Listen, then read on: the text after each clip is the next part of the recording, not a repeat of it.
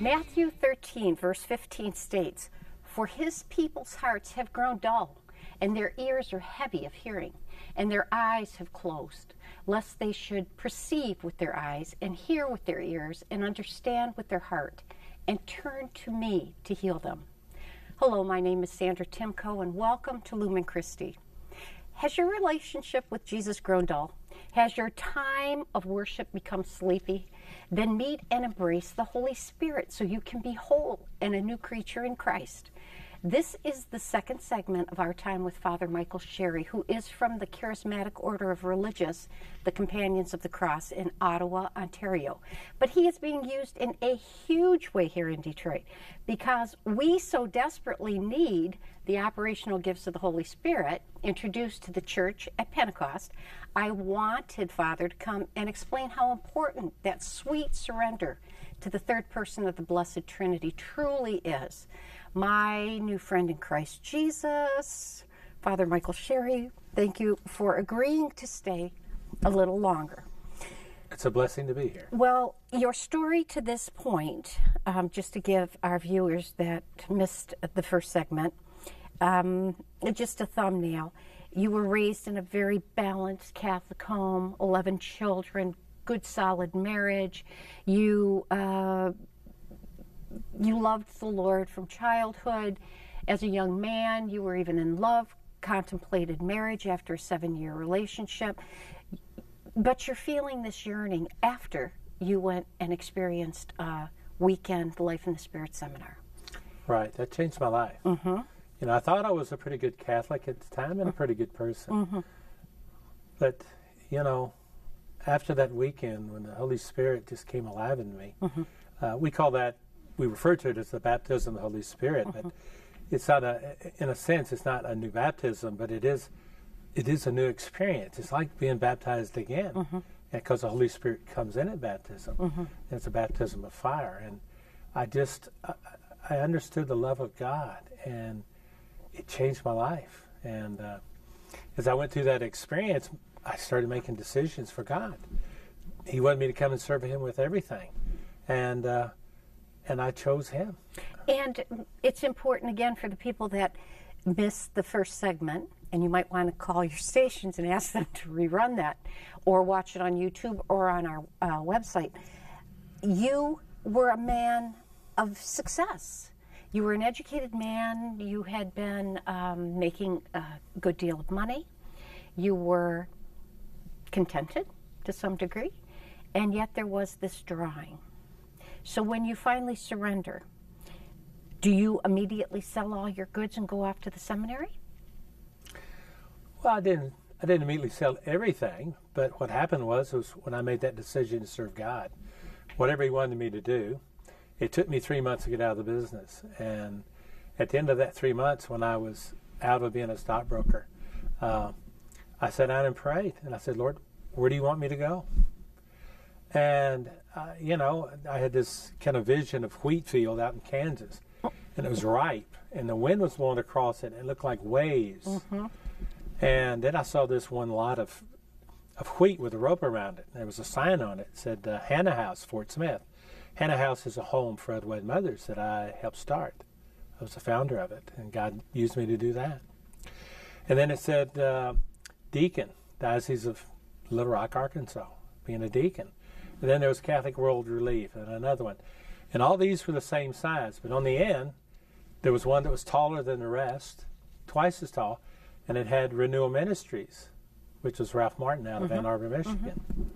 And I had met Ralph about 3 months earlier. And it's just like I looked down, and I said, well, this one's twice as tall, Lord. This is where you want me to go. And I knew that. I just knew it in here.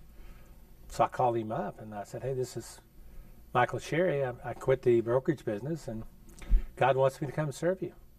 I'll do anything you want. He said, well, let me think about it and pray about it.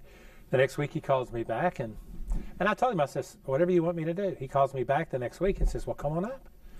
So I says, okay, and I drove up the next week and on a Sunday, and got there on a Sunday, and I went in the office. He told me to meet a gal that worked in the office there, and Sister Debbie. And I said, my name's Michael Sherry, and Ralph, he said, yeah. So I used to be the stockbroker with the big office, and, things are good. And she says, well, the first thing, if you would, could you empty the trash? Because they forgot to do it. I said, well, sure. But God gave me a servant's heart. And if God was going to take me anywhere, I can't believe that he took me there. And after 3 years there, in the third year, I knew that he wanted me to be a priest. That light came back on incredibly. And I could tell you many, many stories of confirmations that were just crazy. Just asking God, I said, show me what you want me to do. And every time he would give me a confirmation. And so, out of that, I knew that he wanted me to be a priest. So I started asking people. I said, well, Lord, where do you want me to go? And it was like, well, just ask people. So I started asking people, you know any, like the Jesuits, the Franciscans, the different orders, the Benedictines, different dioceses, and whatever I got, I would check out. I would call and talk to them. In every place over a 6 or 7 month period, I would go there and talk to them, and something would happen. One out of in Minnesota, I called, and the guy said, sure, I'm going on vacation. Give me a call in 2 weeks, and we'll work out time for you to come up within right after that. So I thought that might be a place. And I called back 2 weeks later, and they said, well, what's this about? I said, well, I'm supposed to call him about vocations. He's in charge of vocations. Well, he had fell and broken his shoulder and wasn't going to be at work for a couple of weeks. So I struck him off because it was out of the time. And God took me to Companions of the Cross. And, I work for Renewal Ministries, and that, with Ralph Martin and Peter Herbeck and Sister Ann Shields, incredible gift that God gave me. Incredible gift. They're all in the Catholic Charismatic Renewal. They're tremendous preachers, all of them. Gifted evangelists. They're all over the world. And I got to go, 16, 17 countries with them off and on for 3 years. Let's talk about the gifts, the individual gifts. You saw the operational gifts in action in these people. It takes surrender, and it's such a beautiful outpouring. But we need to understand the importance of these gifts and also discernment. It's so important to understand that the gifts are truly coming from the Holy Spirit, because Satan is an imitator. So we have to be able to discern. So tell us the importance of each gift and how it takes us further when we surrender to them, how important the gift of tongues is, first of all. Tell us about the gift of tongues. Well, most people don't understand the gift of tongues because it's a foreign. The first time I went to a prayer meeting with my two sisters, who I stiff-armed for 2 months before I went, and that's how I got in the Life in the Spirit. They had opening songs, and they were raising their hands, and I was going, wait a minute, what's going on here? I'm a good Catholic. Is this a Pentecostal church or what? And if the door would have been a little bit closer, I would have probably left, to be honest with you. Really? It made you that uncomfortable? It did. Yeah? Yeah, because it wasn't, I was there with, one of my sisters was there at that time, but and then they started speaking something I didn't understand. I'm going, what in the world is that? That was praying in tongues. And so it can't make you, because you don't understand it. When you don't have knowledge of something, then you don't have the understanding. Understanding comes from knowledge. You don't have knowledge, you can't have understanding. And the understanding gives you peace. And so, like anything else in life, if you go into a dark room, I don't care who you are, even if you're in the house, a lot of times there's a little nervousness. But when you flip that light on, and that's what discernment, in a sense, really is. But in order to discern something spiritually, you have to be connected to God. If you're discerning on your own flesh and your own mind, then you may not connect with what God wants. And this is what happened to me. So as I went through this Life in the Spirit, it changed my life. I was at the meeting every week. I started understanding the gift of tongues. In fact, when I was a paper boy, I could not sing songs. I couldn't remember the lyrics. But I would just sing non-syllable words, and it always gave me peace. And I did that on the way home all the time when I was a paper. That was a gift, I think, of tongues in a sense, because sometimes I was just thinking about God and how He blessed my family. And it always gave me peace. And so I just opened my mouth, and it just kind of came. I was afraid of it at first, but then it wasn't. But the gift of tongues is probably the easiest gift. But it's hard for people to yield to that. Pride. Pride is the big thing. And the thing about it is that you have to understand, you just have to trust God. That's right. And trust the Holy Spirit. Open your mouth. And sometimes it's like priming the pump. Sometimes we have to help someone. Just start repeating something over and over. And just look at Jesus. Look at Jesus' Sacred Heart. Now, two of the important features of tongues, I believe, are it's as individual as our fingerprints are. Each person's gift of tongues sounds different.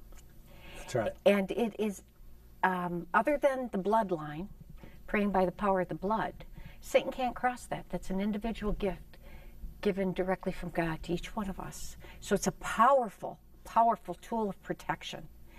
And the scripture says clearly, though, but in a crowd, in a group, we do need discernment of those tongues. So explain that a little bit.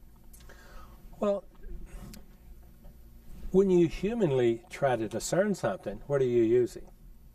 You're using your mind, your intellect.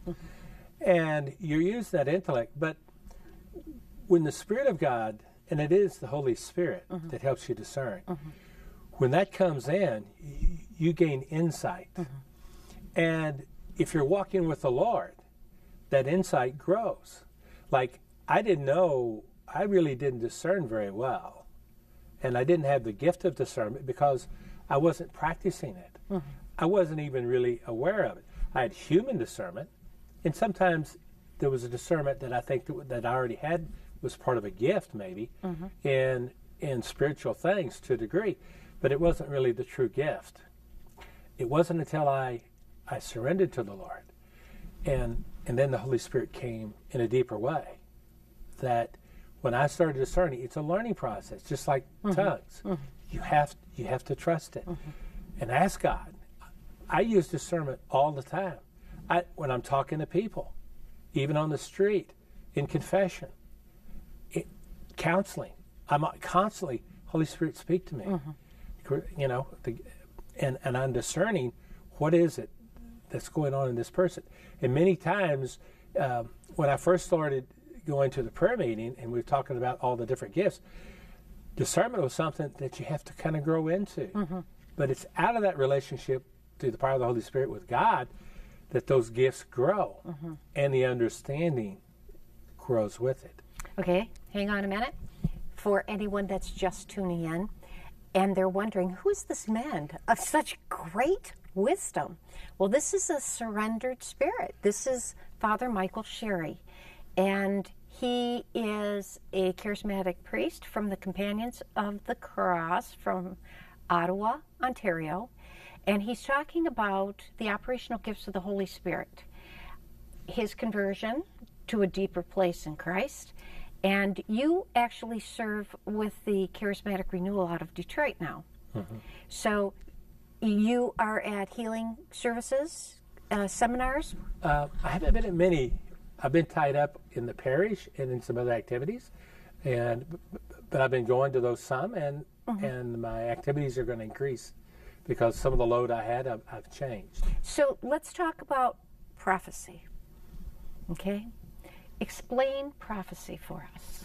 So is prophecy predicting the future? Actually, you know, it's interesting because it says we're all prophets by the mere merit of us proclaiming the gospel. But I've had a prophetic gift since I was 4. And the Lord gives me visions, and they are always accurate. And it took a long time to understand, and my first spiritual director said, Sandra, there's one thing you must always remember, and that is that you can never withhold divine revelation. Twice I did it, thinking that I would prevent hard feelings, and it was a massive mistake. So I had to repent that. Does it tell the future?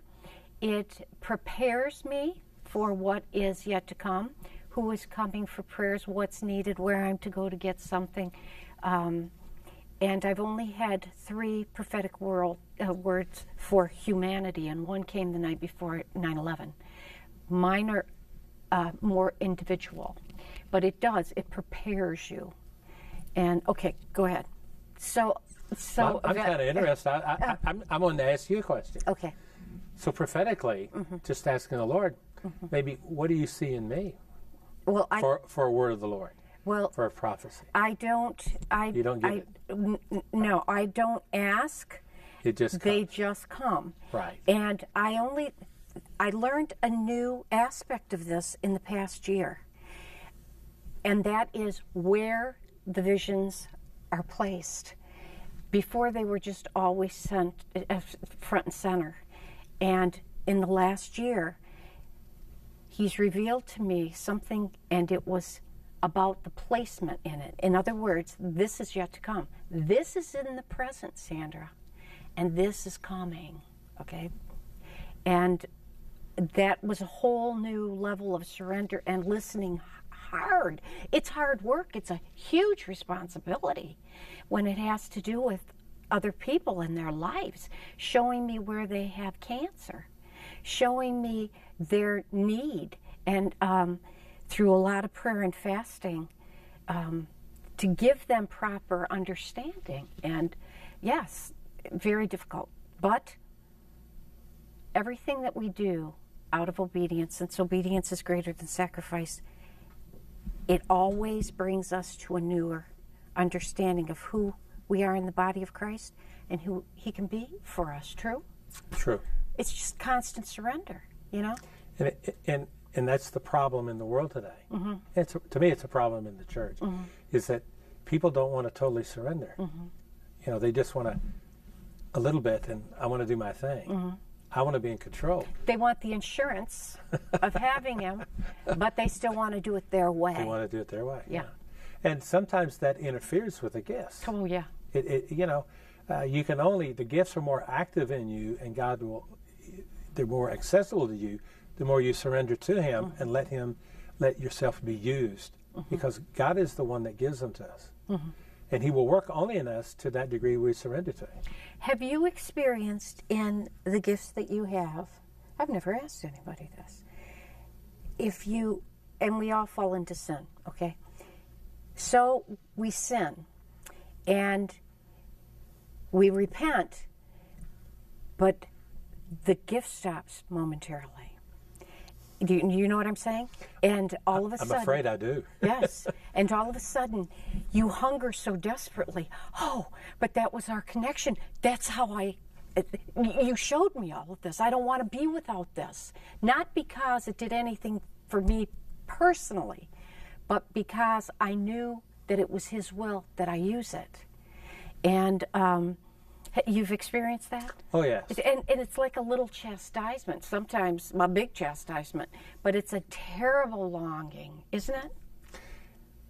The more terrible it is, in a sense, I think that is a sign that I'm closer to God than I thought, in a sense. But even a little bit of distance from God, I notice it more than...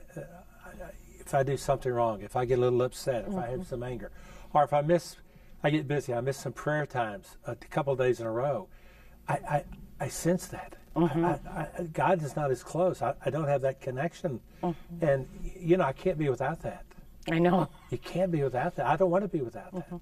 Okay, we've got like 3 minutes left. This time went way too fast. If somebody wants to talk to you, they feel they may have a vocation, and they need to talk to somebody that's really balanced and cool like this, a phone number, an email address?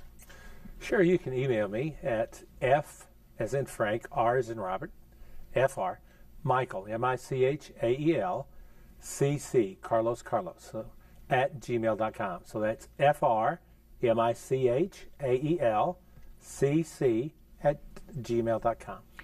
Now, you have to have a favorite scripture. You got a favorite one? Well, the one I mentioned is my favorite. Okay. The greatest commandment, to serve God with all. And that's the problem with the world, is that even really good Catholics, I mean, I preach this in my parish all the time. I keep reminding them, I said, is that we just give God a little bit. Look at how much God gives us. He gives us everything. Mm-hmm. He gives us our whole family, our jobs, our intellect. And how much do we give him back? Well, I'll go to church on Sunday, or hour and 10 minutes, and we're just missing a lot of blessing. He wants to give us even more. And if people will yield to him and spend time with him, it's amazing. Read some scripture. Start reading scripture every morning. We talked momentarily about tongues, about discernment. You've talked about understanding and knowledge. Healing. Healing is such a big subject because there's different types of healing. There's physical healing, emotional healing, intergenerational healing. But there is a lot of people who believe strongly that many illnesses are the direct result of spiritual illness or sin, and our body can manifest and show signs of illness because of it. But being that said, any illness can be healed, true? Any illness, God can heal. Mm-hmm. And he does. Mm-hmm. I'll never forget when I went to Renew Ministries, and we were, I think, we were in Ghana, and we had about 6,000 people mm-hmm. attending this all-day Saturday, and there were prayer sessions, there were talks, and then we had mass. There were more talks, and after each talk, they would pray with people. And on our team were these two 19-year-old girls, or one 19-year-old girl and another girl, I think it was 18. And they were using them to pray, some with people. And all these people were coming up. And I remember going to the bus because it was hot. And air conditioning on the bus worked. And so I took a break to go in there. And she was in there and she was crying because she felt worthless. She was praying with people and nothing was happening. And we were trying to explain to her, it's God that heals. Mm-hmm. Your call is just to mm-hmm. have faith and ask God to come. And mm-hmm. Anyway, so someone came and got me. I had to go do something, so I went and helped with something. And then I came back to the bus about 30, 40 minutes later and got some more water. And I was sitting in there, and I hear this big roar of the crowd. And it's people just... So I go back out, and I kind of walk. Well, this girl was up on the stage, and she saw this crippled boy, and he was, I think, 8 or 9 years old, and had never walked in his life. In fact, his legs were so thin. Mm-hmm. And she asked him, said, bring your son up here. And the mother said, can you pray for him? And she said yes, and she prayed over him. And she felt like God was healing her. And she literally, they told me this, grabbed his hands and said, stand up and walk. God said, stand up and walk. And he got up and he started taking steps, real slow. And by the time I got around, it took me a good 5 minutes. She was holding one hand and he was walking across the stage. Mm. And I prayed with people. So, now wait a minute. This is the same woman who was in the bus. Yeah, that same felt one. useless. Felt useless. Okay, so and we just kept reassured. Just go back out and pray with people. It's God that heals. And look at how the Lord healed both of them. Right. Mm-hmm. And it also inspired all of us. Mm-hmm. And that's what God loves to do. Mm-hmm. But I pray with many people. And, one of the biggest things is unforgiveness. Mm-hmm. People, they have unforgiveness towards them. Somebody's hurt them. And I've seen people get healed of things, physical healings, many times mental, psychological, many times just, in a sense, casting out the demon of a lie that's hooked into them, mm-hmm. that's got pulling them down. Bondage. Mm-hmm. It's in there in bondage. Could you give us a blessing? Sure. That would be great. Look into that camera and just let her fly. So, Lord Jesus,